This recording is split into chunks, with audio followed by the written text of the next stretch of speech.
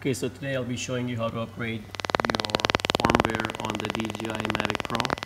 And you can see on the bottom there is a USB port that you will be connecting your cable to.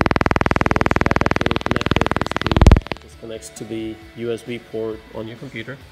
And what you will need to update is to make sure your battery's charged really fully. Mine is like partially charged, but don't have it at the last dot. Just make sure you have enough juice in the batteries. Make sure your gimbal support thing for the camera is removed, and you're ready to be connected. So once you connect the USB port, what you need on your computer is this software. It's called DJI Assistant 2. Guys, so today I'll be showing you how to upgrade the firmware on your DJI Mavic Pro. So I'm sure you all know that there's a USB port that you need to connect your DJI Mavic to.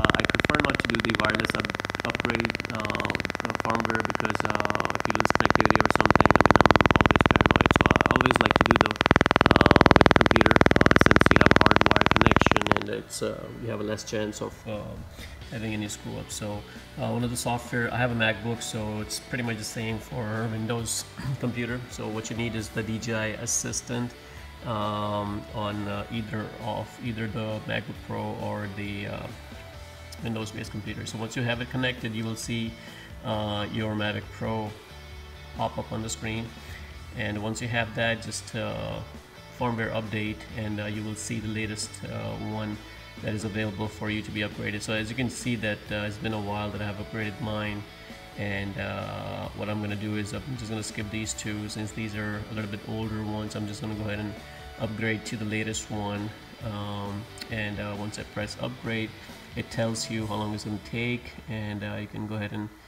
start the upgrade. So now it's downloading the firmware on your computer, and from there it's going to push it to your drone. So you just have to be patient. If it gets stuck in the middle or if it's taking a little bit longer, just leave the computer. Don't try to unplug anything, because you can really break your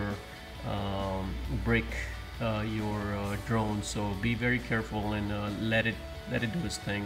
Sometimes they do take a little bit. I remember in my last firmware it took a little bit longer than I expected, but eventually it ended up completing the process. So just leave it alone, guys. Of course, I'm not asking you to leave it alone for 2 days. It's just sometimes it just takes a little bit longer. So just be patient, and I'll come back to you when this is done downloading and when it's in the upgrade process. So just another reminder, here's why it's important for you to have more than 50% of the battery. So I started with the 50%, but by the time it downloaded, as you can see, mine went lower than 50%, and this is the error you're gonna get. So I'm just gonna go ahead and recharge my battery and then restart the process. So I recharged my battery, and I'm still on the same screen, so I'm just gonna go ahead and click on retry, and hopefully it should start doing the transmitting. Okay, so that looks good, and it is right now transmitting all that new firmware that was downloaded to my computer into the Mavic Pro. Okay, that shows 100%. Still a little bit baked. And after that, you will see this screen which says updating. So now it's doing the actual process of updating. So I think what it does is it sends the actual file to the Mavic Pro, and then it starts to install that firmware file.